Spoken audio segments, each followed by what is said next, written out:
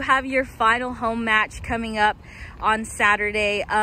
It's an important one too, last conference match. So just talk about the importance of this matchup with Lamar. Well, it's our last conference match, as you mentioned, and it's awesome that we have the chance to play at home because we didn't have a cluster back home. So we're really excited to host a WAC team here. And it's really exciting because it's like everything is close in our conference right now. So that match could change everything for the seeding for the final tournament coming up next weekend. So it's pretty exciting to have it at home and the crowd behind us. Well, it's our last match at home for us three and Anna Platisha as well. And I mean, it's been 4 long years, one not that long because of COVID.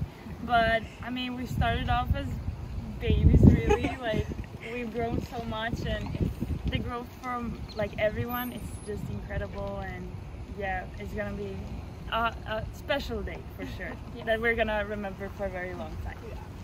Absolutely. And so next week you guys head up to Beaumont for the conference tournament. What are some of the things that you're hoping to see emphasized in this match, this last regular season match, so you're ready for the tournament?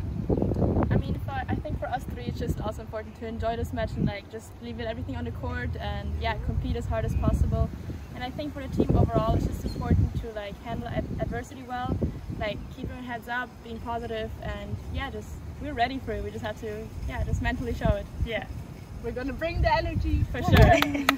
Visa up. Visa up.